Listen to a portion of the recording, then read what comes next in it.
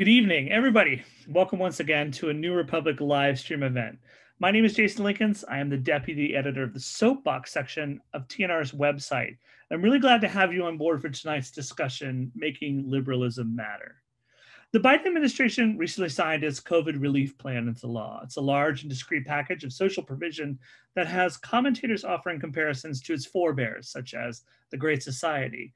But as its name suggests, the Great Society embodied an ambitious agenda of social democratic governance, as did the New Deal, its immediate forerunner, to which Biden's plans and presidency have also been compared, comparisons that the president himself has at times offered himself.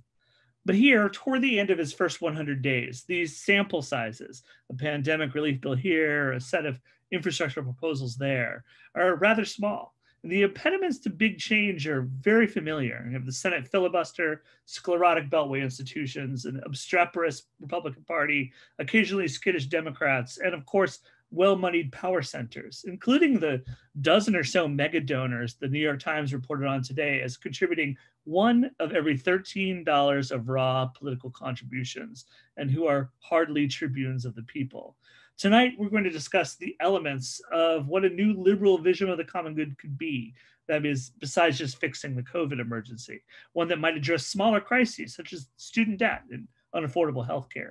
And we'll consider how a vision might get enacted and executed. Joining us tonight, we have an esteemed panel of distinguished guests that will, by the night, solve all of these problems and answer all of your questions. Let's welcome them now.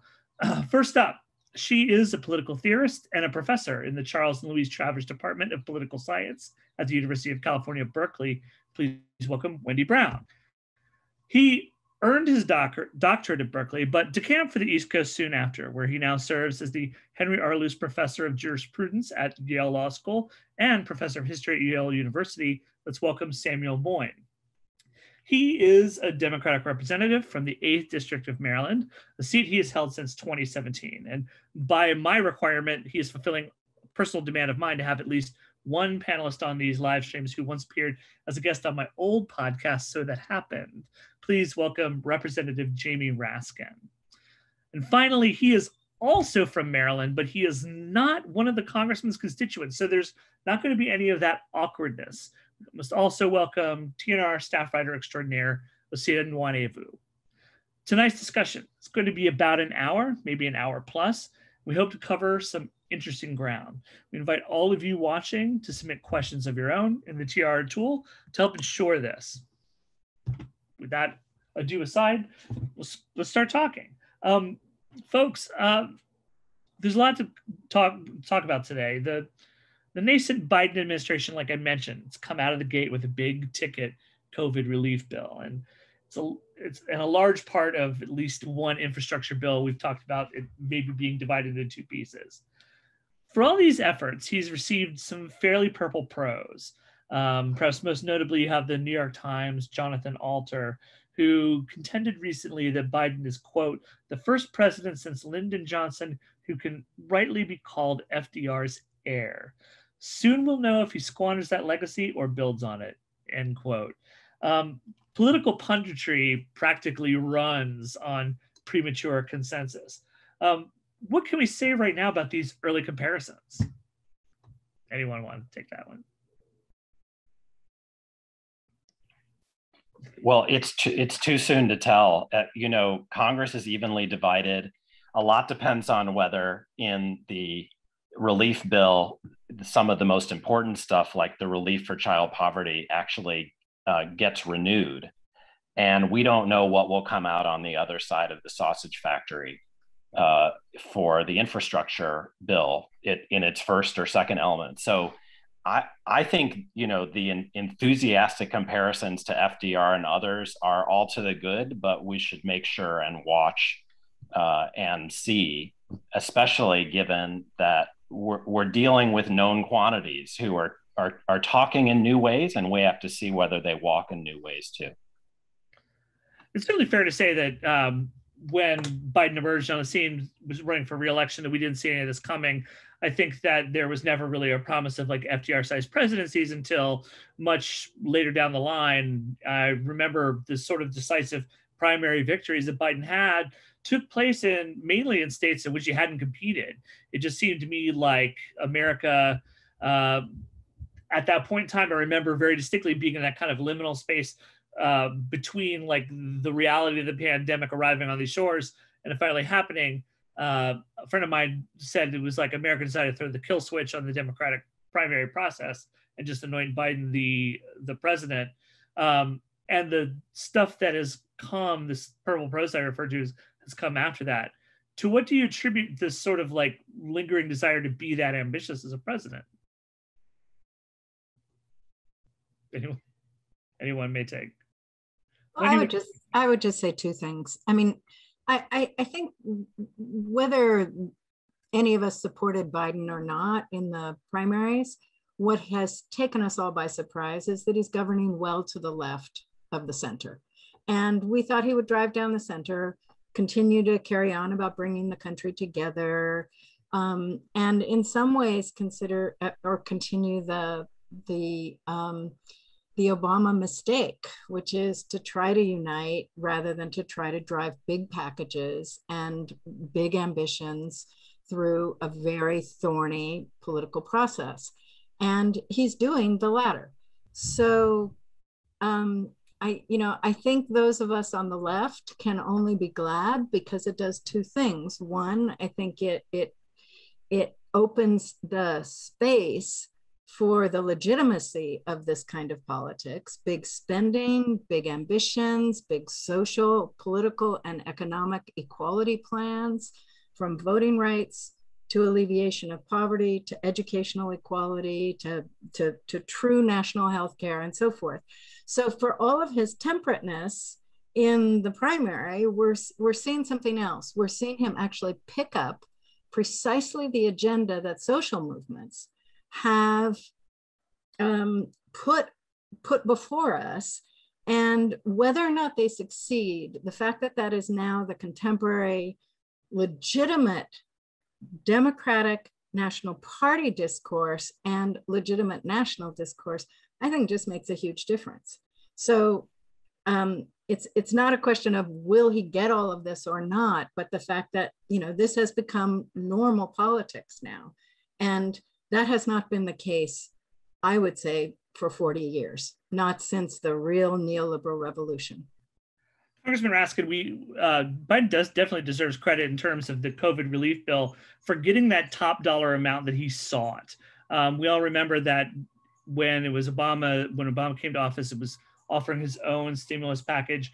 It did get nibbled a bit down by the various ducks in Congress. Biden held the line. Do you think that in and of itself is reason to be optimistic that some bold new kind of politics is possible? You're muted. No worries. I was bound to have it. I agree very much with what Wendy just said. I think that, first of all, Biden is governing against the background of a very progressive Democratic Party. When you look at the people who are actually in it at the state level, at the local level, in Congress, it's a very progressive party that wants to engage in pragmatic intervention in the economy and the society to save people. And the crises of the time are massive and overwhelming. I mean, Donald Trump brought us to essentially becoming a failed state. Like when you look at what happened with COVID-19, the definition of a failed state is a state that fails to deliver the basic goods of existence to its people. And hundreds of thousands of people died unnecessarily in the wealthiest country on earth with the best scientists on earth. And we have become like a failed state with respect to climate change and with respect to healthcare. We're just not delivering the goods to the people. And so I think it's a combination of the magnitude of these crises, the fact that the progressives provide the intellectual energy, the political volunteering, the money through the internet, the volunteer space, the youth movements, all the civilizing movements of the time. So I don't think that Biden's really got much choice in terms of where he's going to go. And, Franklin D. Roosevelt, was a patrician who also surprised everybody right? I mean, what's this great biography, A Traitor to His Class?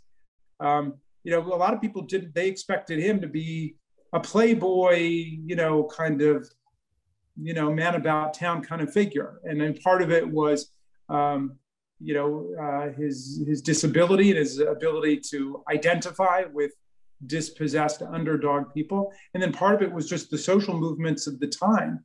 And so I think that that's the political reality that Biden finds himself in. And to my mind, it's a very uplifting and affirming thing, what's going on in our party, as good, pressing and demoralizing to look and see what's happening in the Republican Party, which has become much like a modern American political party and much more like a religious cult of personality, with one guy who dictates to everybody, you know, who's going to get money and who's not, and what you're going to believe on this day and what's not, and what you're not going to believe. I mean, 2020 was remarkable for a lot of reasons, but one of them, most remarkable to my mind, was the fact that the Republican Party, for the first time in its history, did not have a platform. They just said, Donald Trump's our platform. You know, whatever he says is what goes. So it's a dangerous situation in terms of the whole body politic, but in terms of the Democratic Party, as closely aligned as our numbers are in the House and in the Senate, still we're maintaining a lot of unity and a lot of poise and political direction towards progressive ends. Osita, I know you've contended directly with Jonathan Alter's sort of melodramatic read of the situation, and have been given to wonder if there is a non-COVID type of agenda that might be as bold and as big and as immediate and as pressing in its intensity as the COVID package. I was wondering if you have had any further thoughts since you wrote that piece for us. Well, I think the congressman is right to say that we as a nation are facing multiple intersecting crises. The brief here tonight is making liberalism matter. And one of the difficult things about American political discourse is that there are two different meanings for liberalism that are always rubbing up against each other when we talk about politics. On the one hand, in conventional parlance, liberalism refers to a system of economic provision, you know, the welfare state, doing things to regulate the economy, that kind of thing. On the other hand, liberalism in a political theory sense means you're referring to a basic framework of individual rights, a belief in the dignity of every individual. It seems to me that Biden is coming into the White House, beginning his administration, with both of these conceptions of liberalism in crisis. On the one hand, obviously, we were in the middle of an economic situation that he's done a little bit to alleviate. I think that the COVID bill was great in a lot of ways. And as Samuel said, it's going to be a matter of seeing whether or not some provisions like the child tax credit are actually extended. But it's also a crisis that they think has exposed a lot of vulnerabilities within the existing American welfare state, and has shown us how much it's crumbled over the last 40 or so years in American politics, how that vision of liberalism established by FDR has been left to decay. On the other hand, the liberalism in sort of individual rights sense, I mean, look at what's happening across the South when it comes to the right to vote. Look at what's happening when it comes to the dignity of immigrants who are trying to enter the United States as refugees. We just had this verdict come down today in the Derek Chauvin trial. Look at what's happened in the past year. It's opened people's eyes to the amount of police brutality we have in this country. Look at what's happening across the country when it comes to transgender rights and Republicans trying to legislate those away. We're at a point where both conceptions of liberalism, it seems to me, are actually under attack. And it's not an attack that started yesterday. It's not an attack that started with Donald Trump, but it's an attack that Biden, I think, his presidency is going to depend upon how he responds to both intersecting crises. And I don't really have a lot of confidence so far that people in Washington fully understand the magnitude of what we're facing as a country. I'm encouraged by the Biden administration so far. I think he is listening to progressives. I think that you've seen clear improvements over Obama when it comes to, again, the COVID rescue package, though it's coming up in the infrastructure bill. There is a real boldness there, willingness to spend heavily, less fear of deficits. At the same time, I think it's very difficult for informed political observers not to be troubled and disturbed by what's happening in the Senate and the fact that we have an institution that is basically by design producing outcomes that are becoming less and less tenable, if we're going to call ourselves a democracy. It doesn't really seem to me like there's a real seriousness yet about that problem. You've had lots of Democrats come out over the past couple of weeks or so and say, well, we oppose the filibuster and we think it ought to change it. Biden's come out and said, move to a talking filibuster. Manchin said, move out to a talking filibuster. Talking filibuster in and of itself doesn't actually solve the 60-vote threshold issue. But that aside, I think that we are at a place where our institutions are preventing us from acting decisively to preserve both visions and both understandings of liberalism. And the real test of Biden's presidency is how decisively he acts as a leader to resolve those crises and to pull the American people forward. Obviously, regardless of what happens in Washington, a lot of what will set the stage for the possibility of a new order in terms of social democracy is happening outside of DC. It's happening in venues across the country in terms of voting rights. I feel like today's news in the Chauvin trial, I think that there was like sort of like the sigh of relief that a jury found this policeman guilty, but it does seem like such a tiny step in the right direction. I know, Professor Brown, you were keen to talk about this and relate this and tie this back into our larger discussion today. Well, it's a tiny step, but it's a historic day.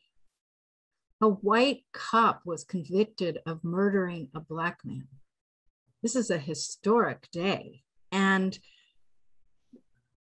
I have lost count, somebody here might have the count, of how many white cops have gone free of these kinds of murders.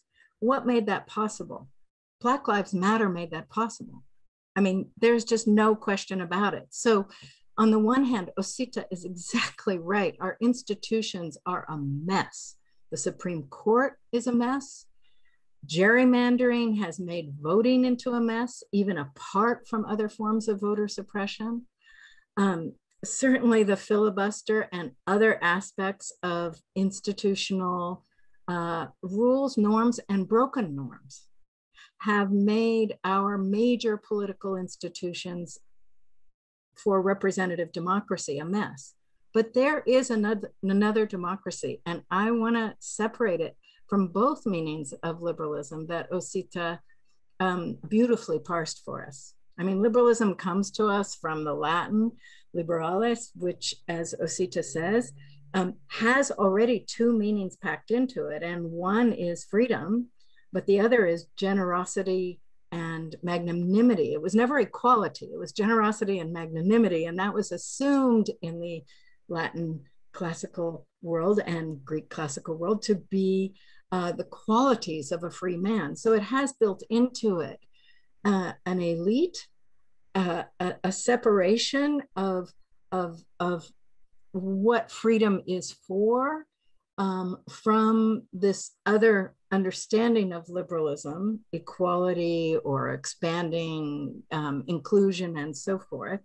And what's important about that is that at this point, those two meanings of liberalism, I think, have very much split between the two parties. The right has grabbed onto freedom as individual rights, including rights that mostly horrify the left, not just gun rights, and not just corporate rights, and not just the right to do and say and be anything you want, even if you do hurt somebody, which violates the original precept of liberalism, but also so-called religious liberty, which is now just being used to re-Christianize the nation, not to actually expand freedom of conscience.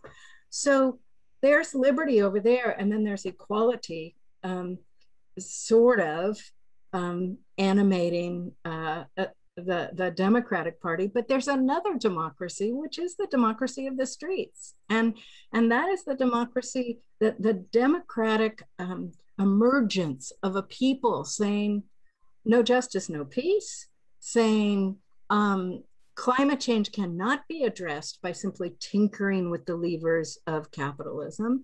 It has to be addressed in a different way, in a fulsome, in a way that actually will transform the way we live, the way we produce, the way we extract, the way we heat our houses, the way we have our energy grids and our transportation grids and so forth. So I want to suggest that the Chauvin trial and the outcome today is one of those beautiful moments where instead of people feeling powerless when they go and rally and chant and make demands and congregate and assemble, it's actually one of those moments like Occupy that changed the political conscience and consciousness of part of the country. Now, of course, there's another part, and I'm sure we're going to get to that.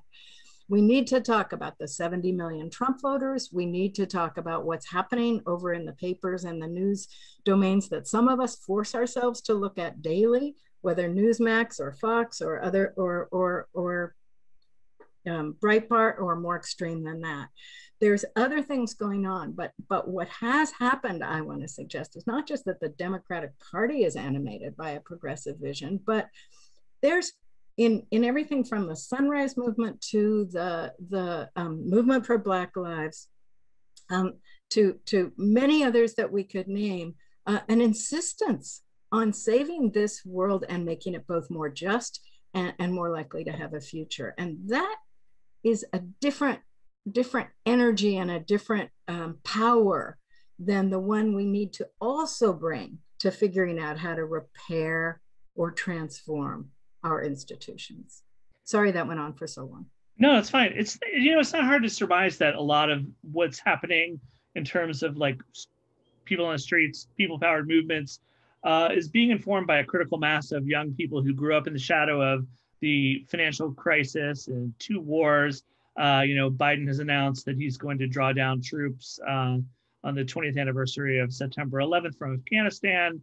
This is a war that has, obviously grade school children who were alive when the war began, and maybe the adults in their lives said, don't worry, we'll solve this problem, have instead been able to come of age and go and fight in those same foxholes.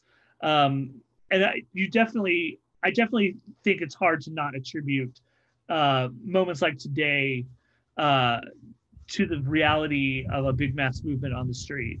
Congressman Raskin, how much salience in Washington right now do these big sort of like people power movements have as far as informing what legislators do and say? Well, I think they frame our objectives and agenda. The overarching crisis of our, it's not even really an issue. It's the whole context within which we've got to decide the public policy issues. I do believe that Black Lives Matter and the traditional civil rights movement and organizations have transformed the discourse around everything from law enforcement, policing, to economic justice, to environmental justice, to voting rights. I define our party as the heir to the civilizing movements of the last half century, the civil rights movement, the women's movement, and the LGBTQ movement, the labor movement, the environmental movement, the human rights movement, so on. And I think that vision would be dominant within today's Democratic Party.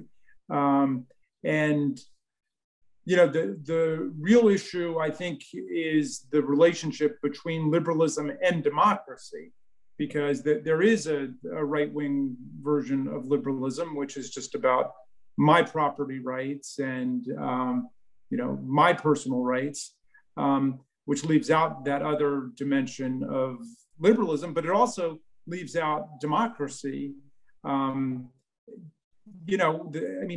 Our Enlightenment revolution gave us a liberal, Republican slave society because lots of people were just written out of the social contract.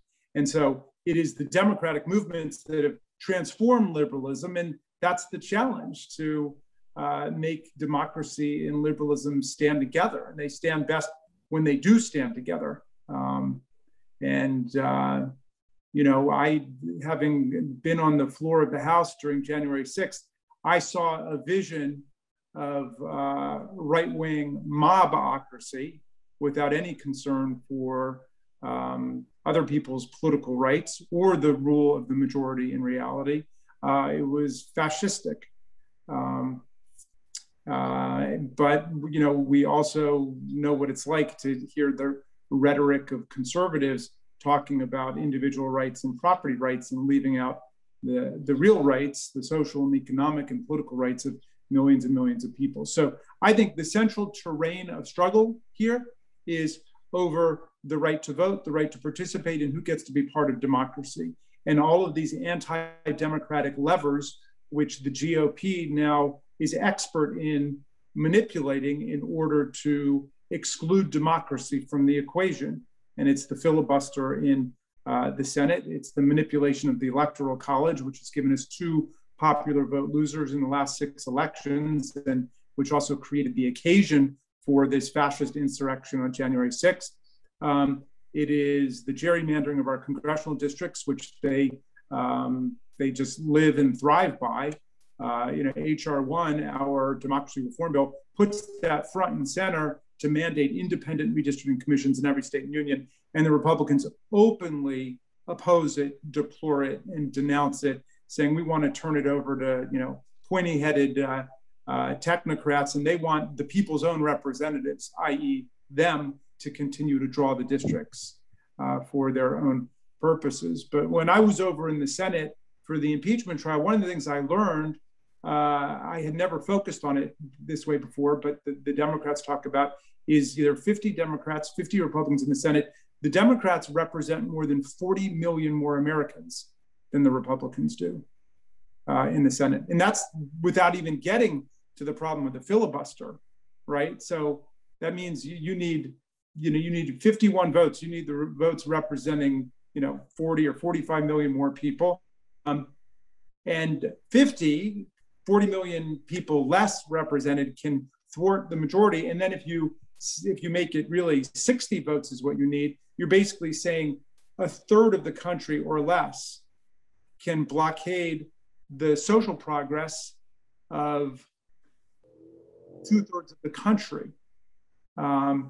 So, one way of charting our progress from the founding is getting rid of anti-democratic instruments like indirect selection of US senators in the 17th Amendment, the exclusion of women, the 19th Amendment, the exclusion of African Americans, race discrimination voting, the 15th Amendment. And so we keep opening up, but we're not remotely there yet because we've still got the Electoral College, which is a nightmare on multiple levels. We still got the filibuster, we've still got the gerrymandering of congressional districts, and then we've got all of the old-fashioned mechanisms of voter suppression, which have returned in a big way with these 350 bills across the country to eliminate weekend voting, early voting, registration of high school students. And Georgia, of course, they just passed this law saying you can't pass a bottle of water to somebody stuck in one of those 6-hour lines and so on. Like, this is the crucial fight because you're not going to be able to vote environment or pro-choice or civil rights or anything if you can't vote. Professor Moyn, I see you guys nodding along, especially to discussion of the Senate. It strikes me that the Senate is really towing up to the threshold of a pure and unsullied legitimacy crisis. This to me seems like a big impediment to installing a new liberal order, a new or new wave of social democracy. I think that's true. But, I don't know if we're there yet. I mean, I'm with the congressman and with Wendy on what social movements make possible and driving politicians and making a verdict like today's possible. But on the other hand, the Democratic Party is not an it, it's a they, and it includes folks like Joe Manchin and Kyrsten Sinema. And it's not obvious that they can get to 50, let alone 60. So the filibuster is a big deal. And as Osita's already remarked, I think we need to add the Supreme Court into the mix as a counter-majoritarian institution from long ago, but one that's been supercharged now by Mitch McConnell when Donald Trump was on the way out. You know, I think liberalism is something that can serve a lot of different comers, as Wendy's pointed out. I think there are resources in the tradition of liberalism, and frankly, far reaches of it that we have not yet explored. And so I think we need to treat it as less something that is fixed and knowable as something that we're kind of redefining. And the trouble is that liberals were for a long time against democracy. And American liberals, you know, who made the Constitution are responsible for some of the hurdles to democracy we're now facing, and indeed to the realization of some of our most cherished liberal ideals. So I think it's a time of reckoning, not just for the enemies of liberals, but liberals themselves as they come to grips with the things they've imposed on themselves. And that includes a lot of these counter-majoritarian checks.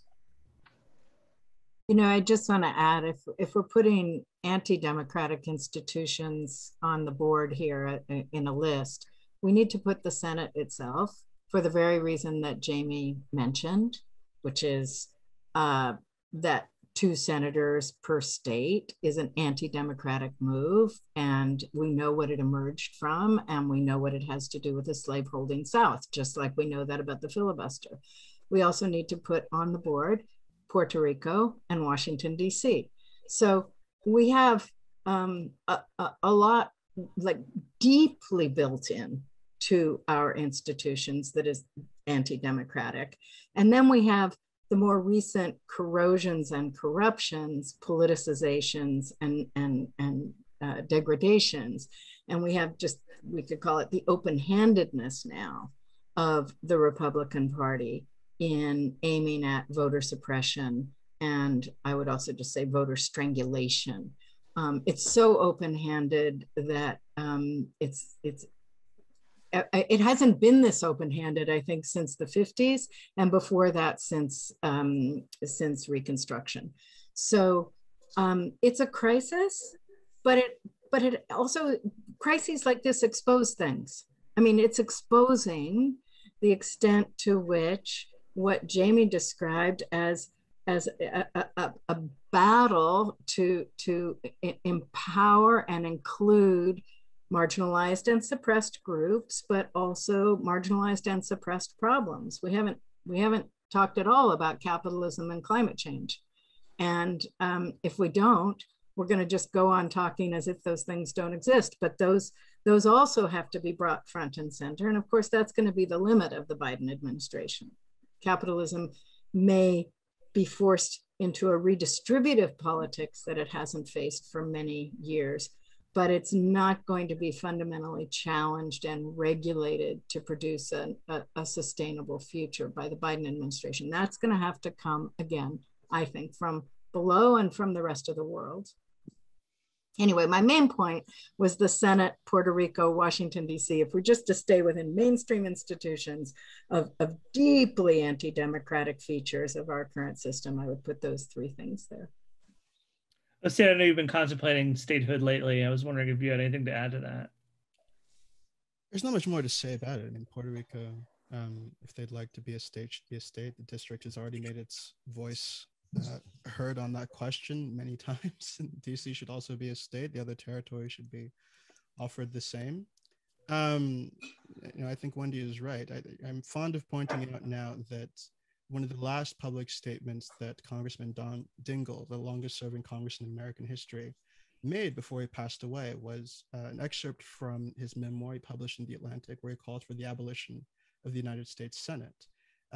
John Dingell, to my knowledge, was not a radical Marxist or a kind of hair on fire activist. He was not somebody with my kind of political disposition, but I think even he was capable of recognizing that the institution poses a real problem for the stability of the system and for our ability to call ourselves a democracy. And that wasn't something that he said was going to happen tomorrow or in 10 years, but he framed it as a generational struggle. And I think it's one that we should take up.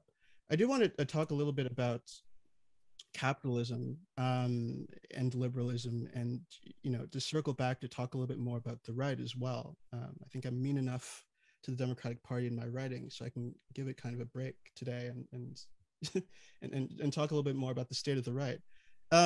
This question of its orientation to liberalism has always been very interesting to me. And the way I've always kind of seen it is that the American conservative movement is, and really conservative movements all across the world, are animated by values that precede and actually, in many cases, supersede liberalism and individual rights. I think the fundamental belief of a conservative is that there are certain hierarchies within society that are worth protecting and preserving. There are certain values in society and traditions that are worth protecting and preserving. And any kind of policy that will get you to a place where those values, those hierarchies are secured is going to be good policy. Now, when contemporary capitalism kind of emerged, it happened to be the case that the people who were winning out in that system were the kinds of people conservatives thought should be running society anyway, sort of white, male, Christian CEOs and business leaders. Well, now it's happening. Now you have Black CEOs. Now you have corporations that are sponsoring the Pride Parade. And on cue, you have in the conservative movement this reaction to woke capital, this sense that the economic system that we have been supporting for the past however many decades is no longer worth taking for granted. And we should really start sticking it to these corporations. Why? Because they're animated by a set of principles that precedes property rights and individual rights. They're not interested in the property rights of Twitter and Facebook, right? Those are things they're willing to give away. They're not interested in free speech rights. They're willing to legislate constraints on them to make sure the wokes are not getting too much of a say in our universities, right? All of those individual rights are contingent. And the real thing that matters to them is making sure that the people who've controlled American society for the majority of its history continue to control it. And so for me, there's always been the kind of very steady through line right from Edmund Burke, in the 18th century, all the way through Donald Trump. I mean, what is Donald Trump saying? But we need to make sure that the people who are making decisions in American society, people who we allow into American society, are people who represent and are part of the existing majority, racial composition, religious composition, etc. That to me is conservatism. That is what it's all about. And so if you're trying to understand the kind of bizarre things we've been seeing from the conservative movement over the last several months or so, the kind of cult-like behavior the congressman described, I think it is animated by that tension, that sense that the economic system that conservatives had been protecting have actually been deleterious to their social and cultural priorities. And now there has to be some kind of response. There are people in the Republican Party who are going to resist that shift. Mitch McConnell is not somebody who's going to step away from big business. I think that a lot of what somebody like Josh Hawley says is performative. But I do really think that there is a generation of conservatives who are coming up now that are really not taking laissez-faire principles for granted and are reshaping conservative politics in really kind of frightening and unsettling in new ways. And that's going to be something that we're going to have to watch as guardians of liberal values and democracy in the years ahead. I mean, that raises a good point. The Trump era was kind of characterized by being a time in which we all thought of Trumpism as a key singular threat to the United States liberal order. But it does not seem to me that the threat has necessarily subsided meaningfully since his departure from the scene, even though he has very much departed from the scene. He has been, sequestered away at Mar-a-Lago and banned from various social media accounts. It's been a disappearing act for the ages. But at the same time, I see the rivulets of Trumpism flowing everywhere. Most notably, I think about the law that was just passed in Georgia to curtail voting rights. It does many things. We've already talked about how it bans being able to hand water to somebody. But one of the things that I think was key to me was the way the law allowed the sort of governing body currently controlled by Republicans to overturn or oversee or overrule decisions made on the local level by various district boards, essentially taking that Donald Trump seeking 11,000 additional votes from Brad Raffensperger, which was deemed to be unseemly and, of course, illegal at the time, and making it proper and legal. Essentially taking that thing that we said should never be done and not only allowing it to be something that could be contemplated, but should be contemplated by any rational actor that wants to seek power. So to what extent, we really can't say that we're completely out of the woods yet as far as the Trump era goes. And I actually think that it's probably meaningless to call it the Trump era. It really is the conservative era. Can I take a shot at this one, Jason? Absolutely, take a shot. Yeah, I mean, I agree completely with your question. Far from it being over, I think we're just getting started now. I mean, people on our side would like to think that what happened on January 6th was a closing chapter in some nightmare we lived through. The people on the right see it as essentially a declaration of war and promise. And, they celebrate January 6th the way that Donald Trump did in his final tweet of the day, where he said, "You will always remember this day. We will always remember this day, and you are heroes." And at the trial, we tried to get them to commit to.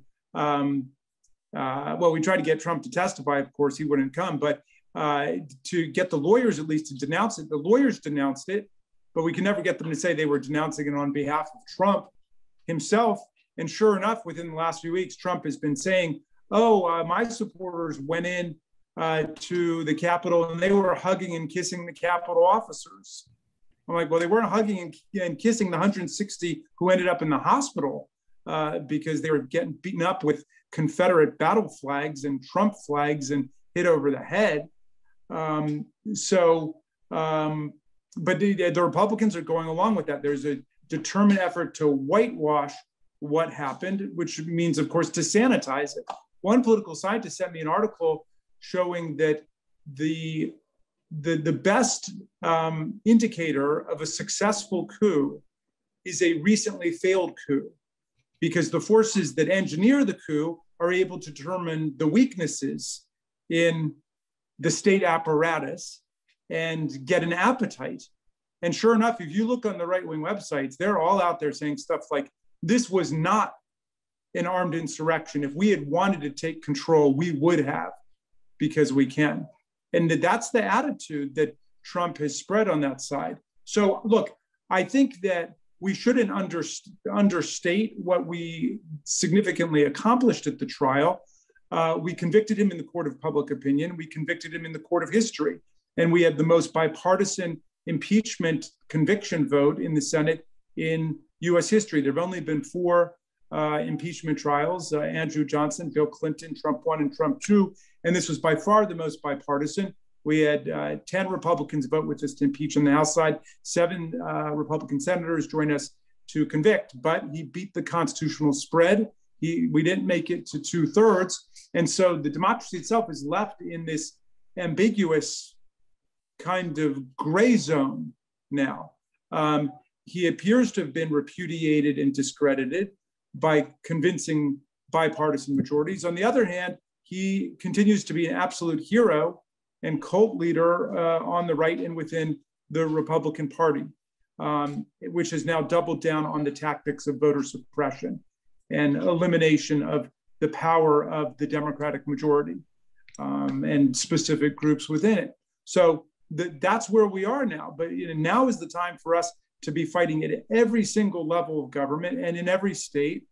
I'm happy to report to Osita and Wendy. I just got back from leading the floor action on DC statehood. We brought it out of the Rules Committee today, and we're going to pass it overwhelmingly. That's a huge shift within the Democratic Party.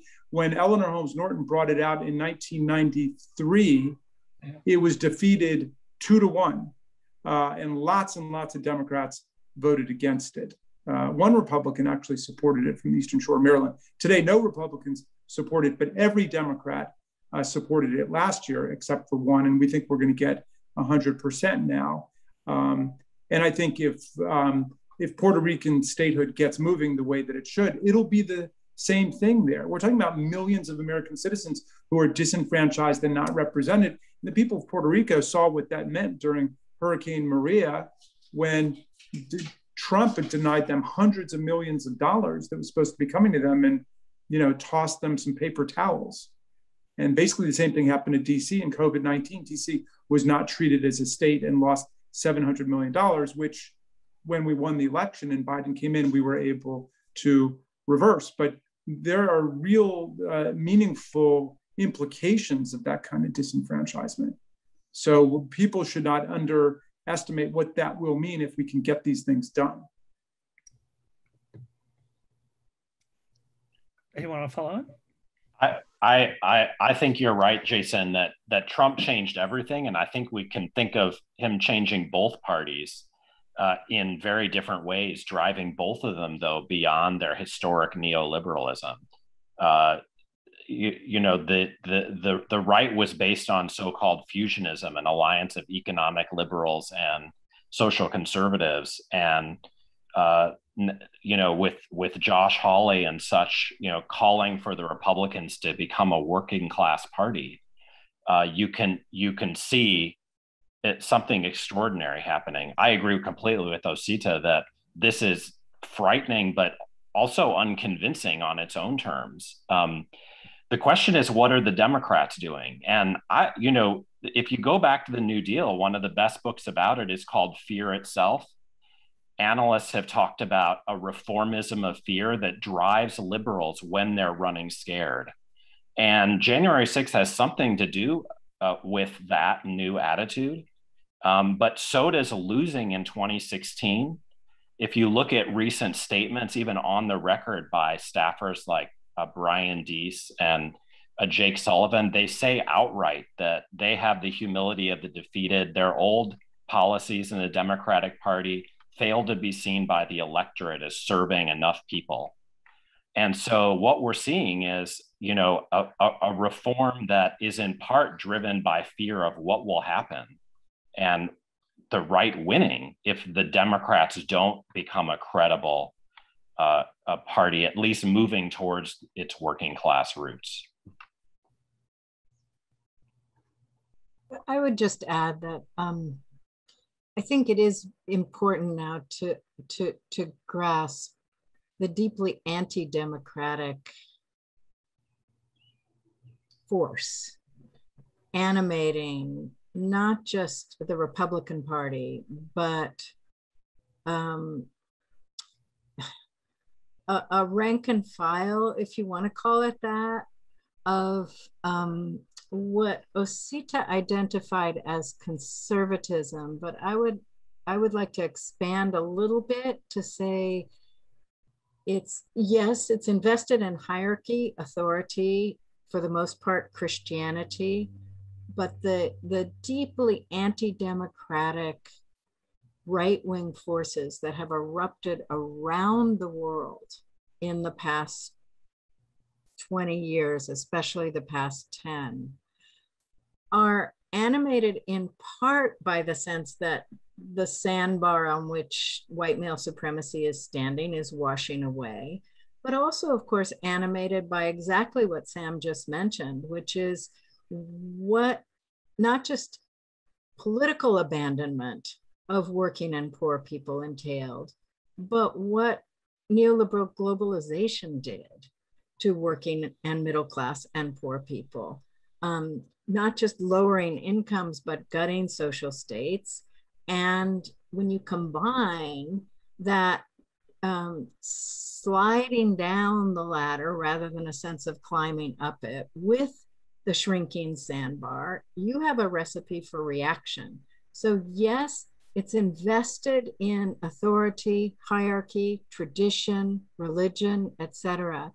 But even those who are not deeply religious, are not traditional in their values, are part of that reaction. And that's what we're seeing in everything from the Proud Boys to the Yellow Vests in France. And I think we need to see the whole stew or what Stuart Hall used to call the conjuncture of these economic, political, and social forces, combined with one more thing, which is the sense that there's an evaporating horizon for the future. And so even those who deny climate change, even those who reject who reject the idea that you can't go back to some mythological time in the 1950s when men were men and whites were whites and everybody else bowed to them.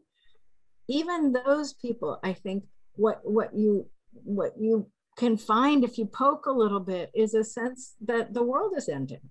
And what you get then is a no holds barred. Why would you care about democracy? And why would you care about majorities? And why would you care about institutions or anything else? That's full on nihilism. And I'm not saying these are people who themselves have attitudinal nihilism. I'm saying it's a nihilism that comes from a lost sense of a progressive history or a lost sense of meaning and value that is stable, and instead reaction against everything that seems to be threatening this world, whether it's global government, which is attached to climate change, or whether it's immigrants or the enthronement, marginal enthronement, that is enfranchisement of those who previously have been disenfranchised by virtue of race, gender, et cetera. So that's the crisis in the social fabric. And then we have the terrible erosion of the political fabric that we've been talking about now for 45 minutes. I want to get to some viewer questions, but I have to say that, like, in general, what I'm hearing today from everybody to a certain extent is that as we're contemplating the possibility that a Biden administration might touch off some kind of new order that shapes up into something that broadly restores our civic fabric, we're doing all this really kind of within sight of the razor's edge in a way that I think people maybe don't appreciate. With that in mind, do we think that liberalism right now is still the best possible framework for this restoration?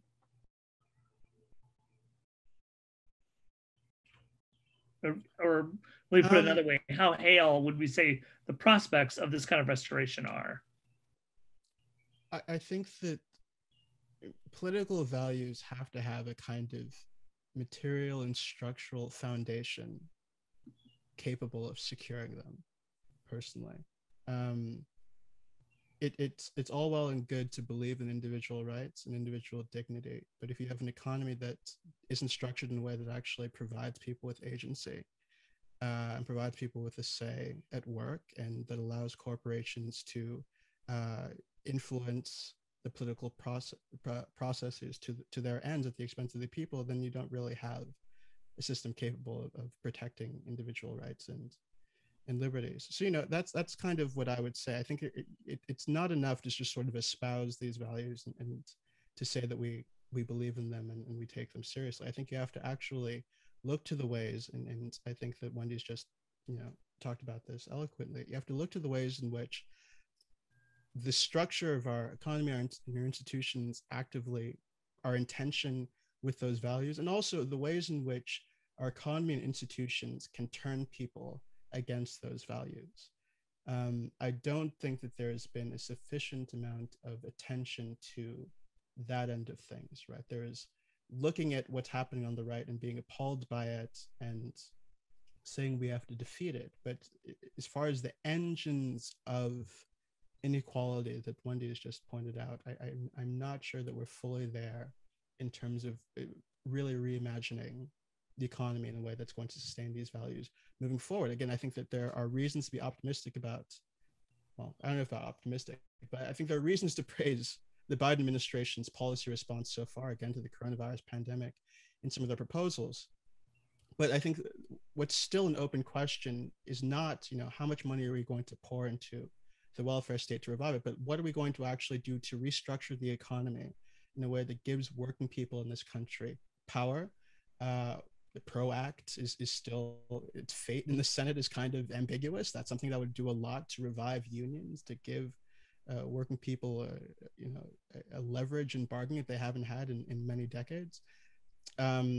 during the campaign, very briefly, there was a conversation about workplace democracy. I think that conversation should have been a lot longer than it was. I think that is sort of the next frontier of progressive policymaking. But yeah, I don't think that the ideas in themselves are going to be enough. I think you have to have a foundation in the way that we structure, the fabric of our society that actually determines whether or not those values are viable, how long-lived they are, and how well we see them working in actual life.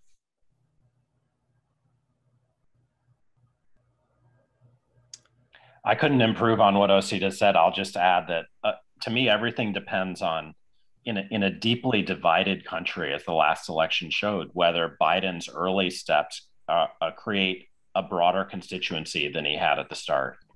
And I think that really depends in turn, as I started out by saying, on whether he does end up getting political support for the agenda he's announced. We just don't know whether he can yet.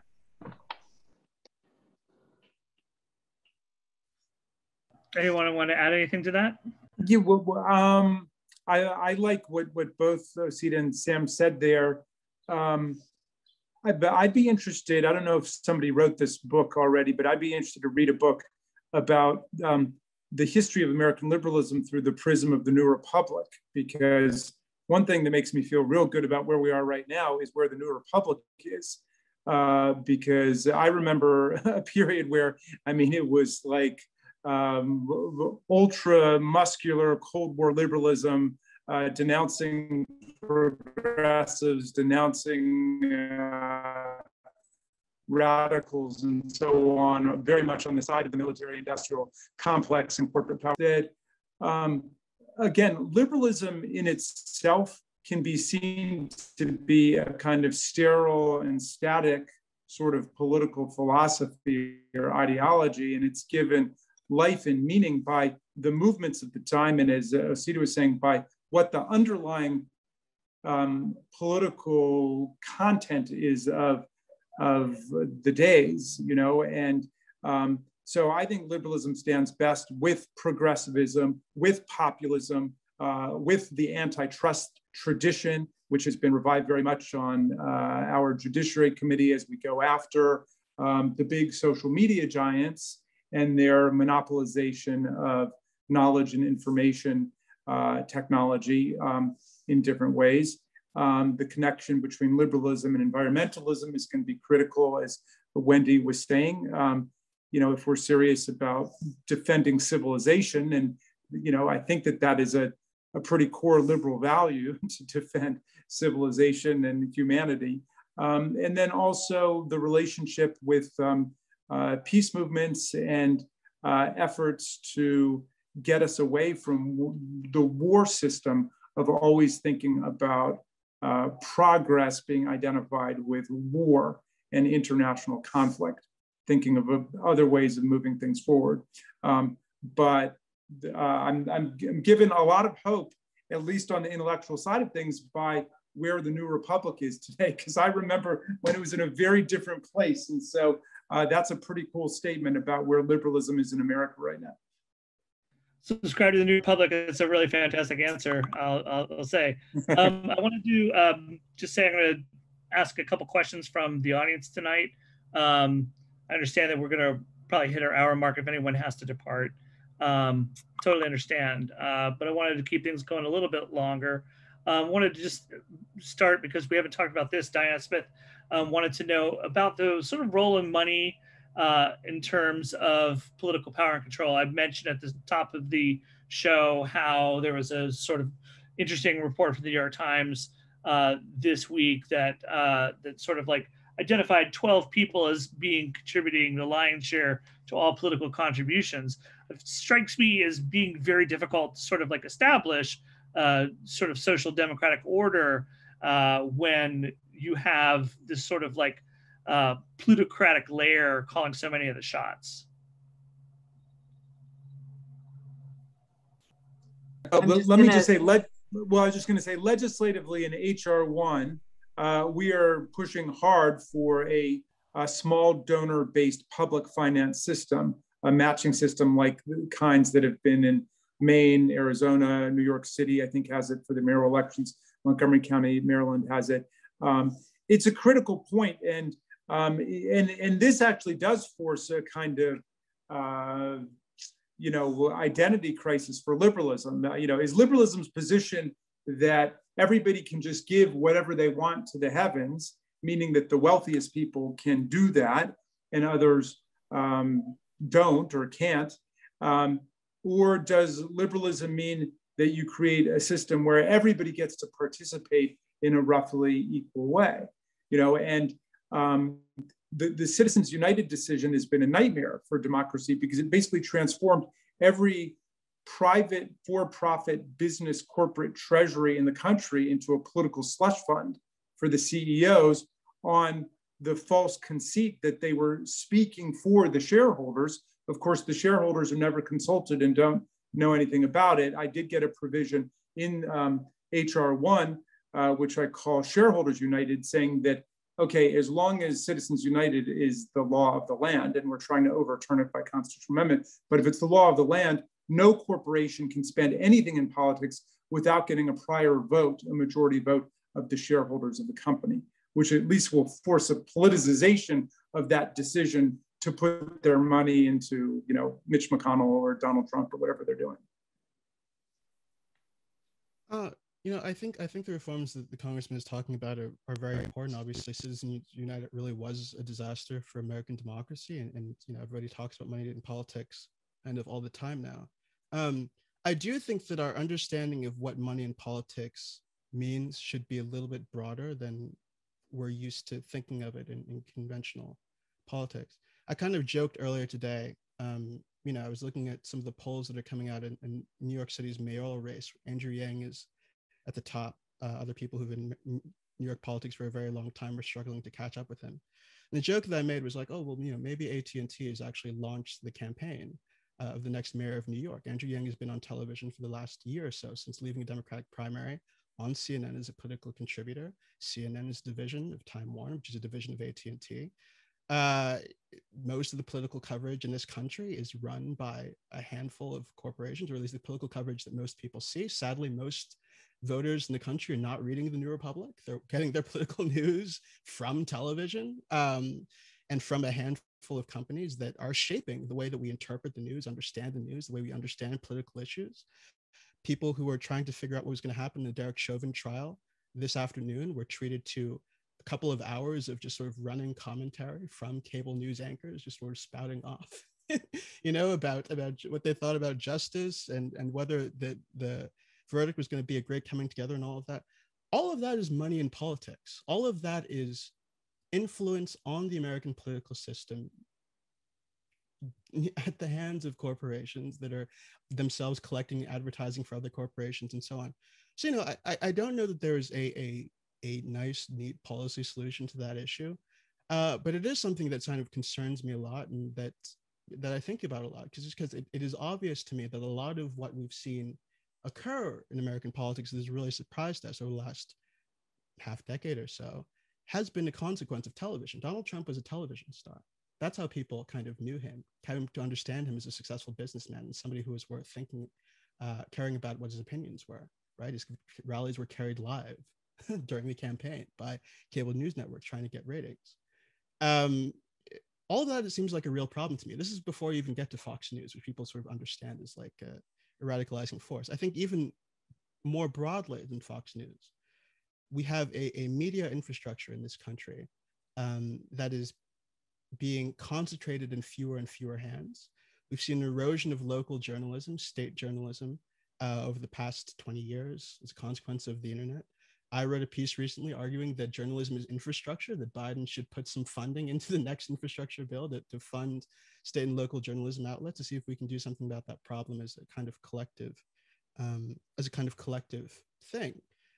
But that all of that seems like all of that reads to me, in my mind, as money in politics and ways in which our politics are being shaped even more insidiously than they're being shaped by the political contributions everybody sort of tracks on Open Secrets every election. I think that the problems we have with corporate influence are much deeper than that. I had a question for Professor Brown from one of our attendees, who says that who highlights the fact that a lot of your career has been dedicated to a critique of the liberal tradition.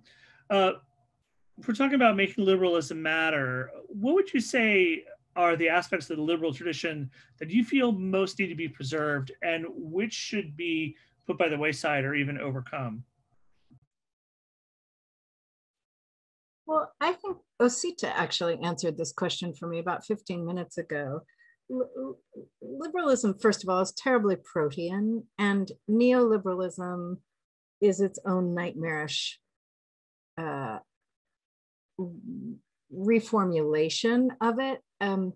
We don't have time to go into those details right now, but if I'm just to answer your question very directly, I think one thing we've learned from the 20th century is that socialism or social democracy, whether on a small scale or on a national scale or even larger than that, a post-national scale, must also be concerned with democracy as its political form and with individual rights that protect human beings from particular kinds of incursions from states and from one another.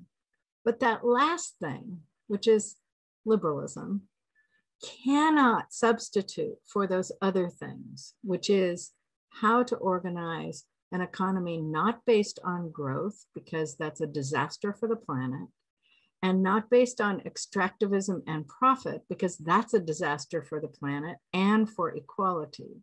So how to organize an economy that provides for human needs and tends the planet, and how to organize a political form that we can loosely call democratic, but we don't know exactly what that would look like at a post-national scale or a subnational scale. So how to organize a political form in which the people really do govern, but within the limits of what's sustainable for the planet and what protects individual rights on the other hand. So that was a long-winded way of saying what I would extract from liberalism as we develop viable visions for the 21st and 22nd century is a concern with protecting individuals from incursions that are egregious, that are cruel, that are suppressing capacities for creativity and independence and individuality. But on the other hand, liberalism won't take us the whole way toward what we also are, which is social, interconnected creatures, interconnected both with each other and interconnected with the viability of the planet as a whole. So we need some liberalism, but we need it contained. We need it restricted to the protection of individual rights, but we can't have rights be trump, as it were, against all of these other needs, or we won't have a future to live in. I wanted to just ask if anyone had any final thoughts on today's topic. I know we've covered a lot of ground. There's so much more we could talk about, but I just wanted to sort of like take this to the final thought stage of our panel. No, I think we solved liberalism. I think we figured it out. I think we did it. I had a feeling we might. Well, with that, we will draw tonight's live stream to a close. I want to thank all my guests, Osita, Congressman Raskin, Professors Moyn and Brown for being here. I look forward to having you guys back on for future discussions. I think that, you know, we're not gotten through Biden's first 100 days. There's a lot of territory left to traverse. A lot of activity happening inside and outside of Washington, D.C. Today was a very riveting example of that, and hopefully a riveting example of what people could do on their own in the movements that probably will come to define our future. I'd also like to take a moment to tell our audience that the next TNR live stream event is going to be taking place Thursday evening. It's going to be a much different live stream event than this. The topic for the next one is called The Oscars in a Pandemic.